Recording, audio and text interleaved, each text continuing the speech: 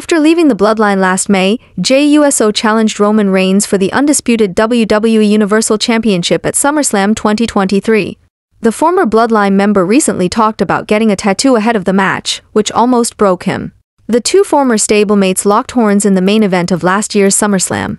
The tribal chief won the contest after Jey Uso made a surprise return and betrayed his brother.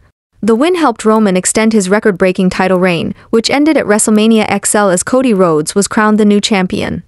WWE recently took to Instagram to share a video of Jey Uso, where he opened up about a tattoo he got on his back ahead of his match against the bloodline leader.